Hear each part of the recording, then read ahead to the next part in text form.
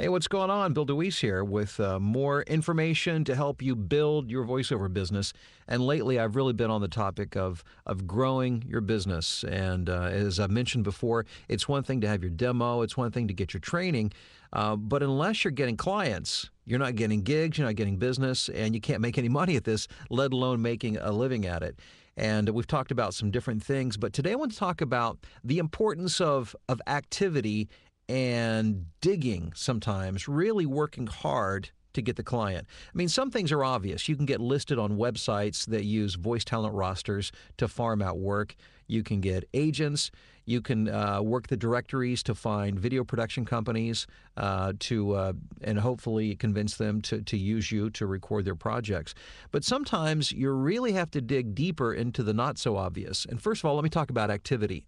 Activity is important because really this is as much a sales game as it is anything. And any successful salesperson will tell you, you have to remain active. You constantly have to be looking and presenting your case and telling your story to as many people possible. And a good salesperson will also tell you that it's a numbers game.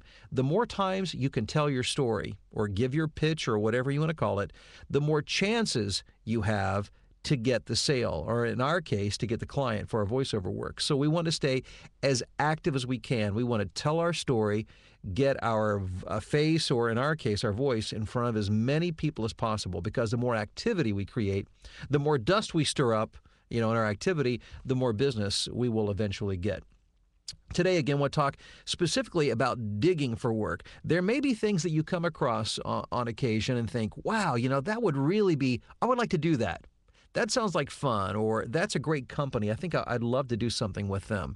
And when you come across those, don't be discouraged from trying to figure out a way to get in front of them. And the way to do that, the method to do that may be... Let's see what we've got here.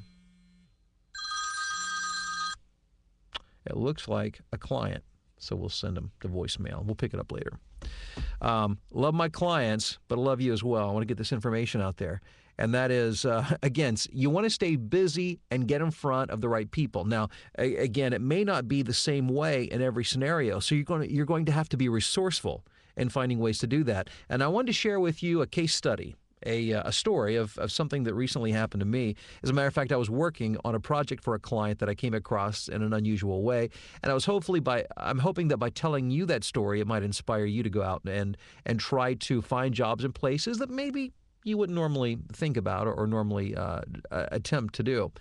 There is a website called getabstract.com, getabstract.com. And came across this website, and I was really interested in it, not from a voiceover perspective, but from a customer, me being a customer perspective. I'm an MBA, a former college professor, and I taught not only communications, but taught business courses in a graduate program at a local university.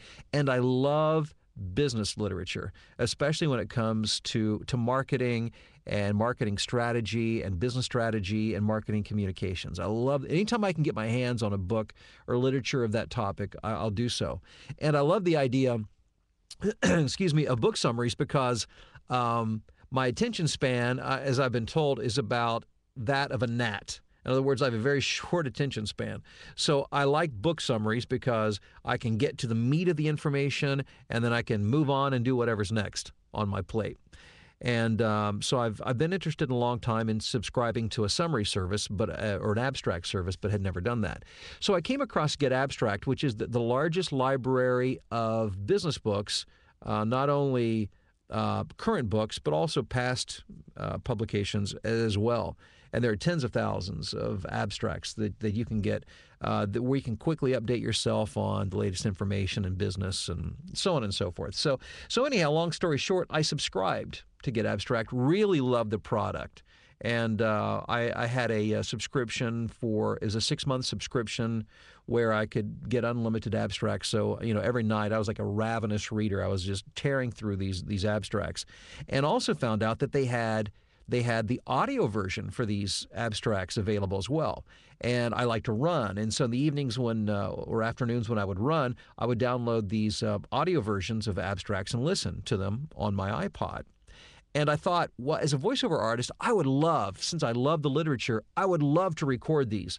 But how would I go about doing that? So I went to the website, getabstract.com, and could not find a good place of contact there. Everything was sales oriented. In other words, the only contact information was really for those who wanted to buy the product. And they were located in Europe, which was also a bit of another barrier. So I set out to find the information I needed outside of their website, and Google is always a great tool to do that. So I began searching for anything related to Get Abstract that I could find via Google. And through my searchings, I found a resume that had been posted online by one of the writers for Get Abstract who lives here in the United States. And so I clicked the link, and it brought up the resume. And on this guy's resume, it shows that he writes abstracts for Get Abstract. It also had his contact information. So I contacted this gentleman and expressed to him my interest in getting in touch with the company because I'm a voiceover artist, et cetera, et cetera.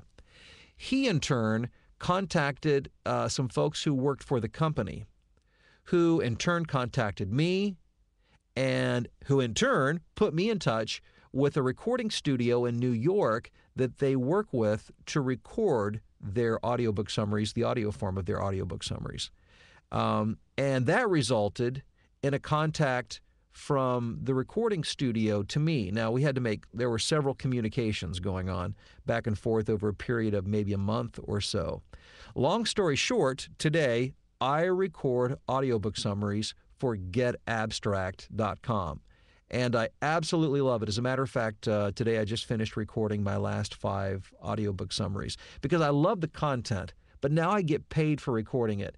And again, the reason I share that with you is not that that formula necessarily works the same every time, but if you become resourceful and you dig around a little bit and there's something that you're passionate about and you're interested in, if you can find somebody out there that has some connection, contact them, let them know your interest, and see if they might refer you to somebody who can refer you to somebody who will eventually, through your activity, get you in front of the right person.